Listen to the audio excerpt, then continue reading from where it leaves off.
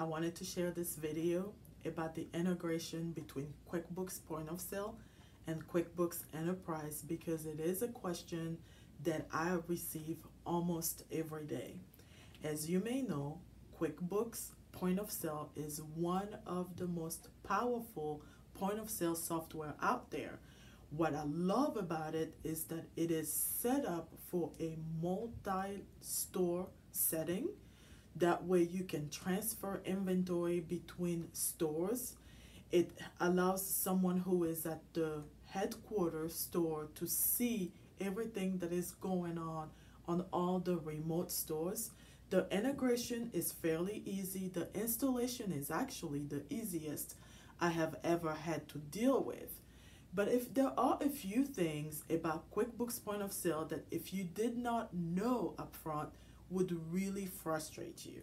And that's the point of this video. I've got 3 items that I want you to know about QuickBooks Point of Sale before you get a headache. Well, I'm gonna help you avoid a headache. All right, so QuickBooks Point of Sale, I know it is not the cheapest one out there, but I've also watched it work in high pressure areas. So you can have a large amount of volume when it comes to transactions and never have to worry about it. I have worked on a couple hundred stores, so I've had experience working with QuickBooks Point of Sale. Now, the QuickBooks Point of Sale integration with QuickBooks Enterprise is where people get frustrated. And it's just because they do not know what it can or cannot do. Well, there are limitations. You should know about that. So for example, let's start with the first integration that brings me the biggest questions. That has to do with the integrating the inventory list.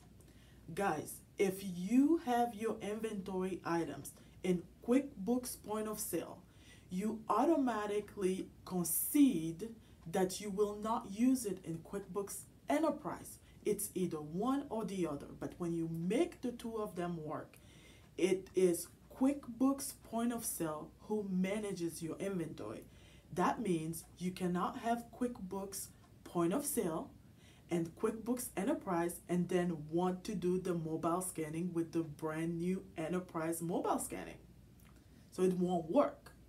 So every time that you have QuickBooks Point of Sale and QuickBooks Enterprise together, Point of Sale handles the inventory. So you will still see the list of all of your items in Enterprise because you need to pay your bills based on the purchase orders that you made, and those items will be listed on your Enterprise, but you really cannot manage your inventory. So the solution is simple.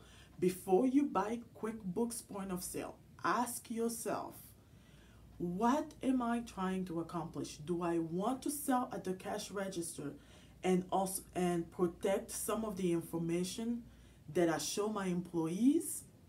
Or do I want to do advanced inventory with barcode scanning, mobile scanning, and integrating to a website, integrating on the cloud? Then if that's the case, if it's the second one, go with QuickBooks Enterprise, okay?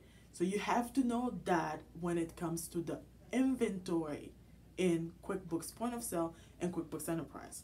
All right, the second part that is sometimes frustrating for someone who has never dealt with these, okay?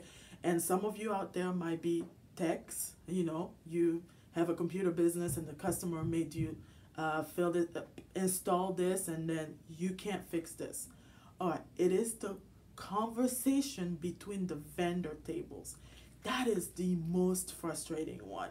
And I wish Intuit would change this because it is so, it's a distraction and it is a headache.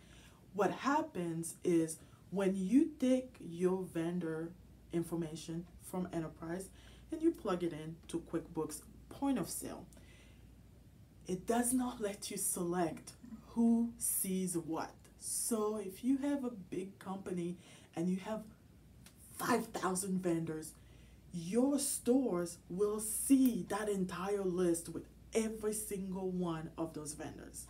And that's awful for people that have a multi-level store and have thousands of vendors. And there is no way of turning that off as of right now. And when I'm talking about right now, I'm talking about QuickBooks Point of Sale 18. You can't turn that off.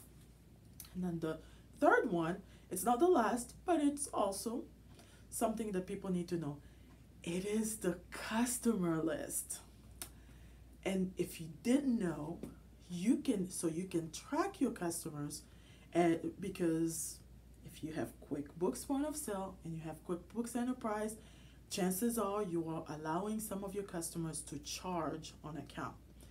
Okay, so that's how it would work. So somebody who's going to charge on account needs to have a credit limit.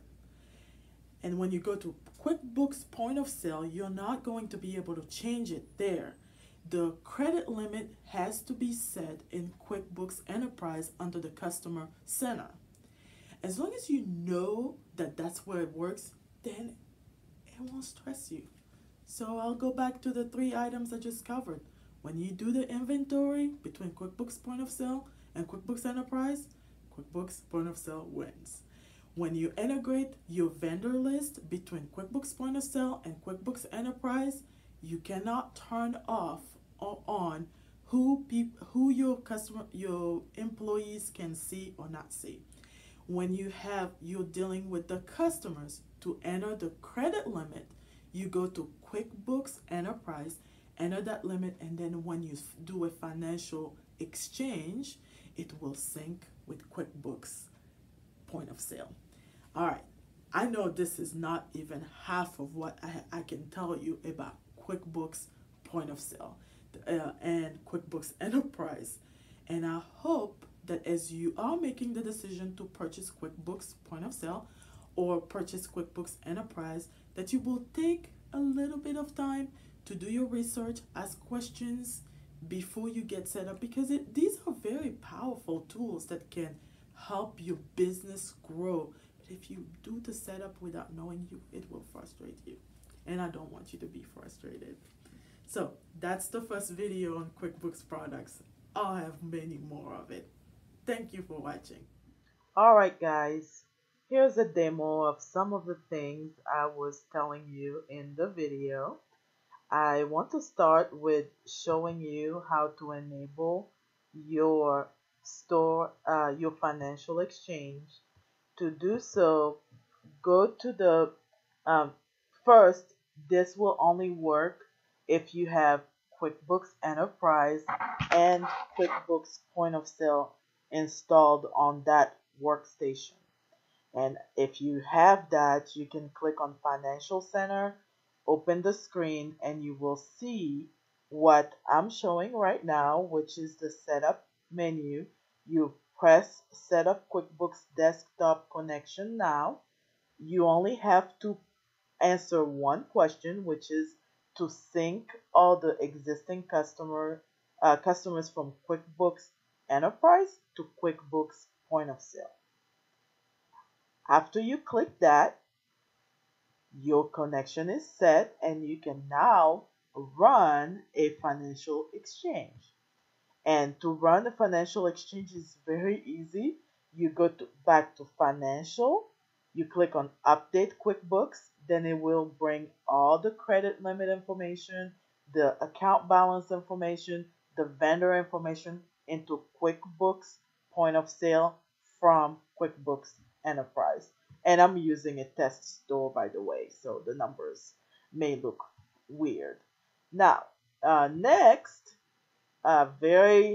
this is something that a lot of folks I've talked to have learned the hard way, because you would think that the credit limit would be in Point of Sale, but you will look for it for a while.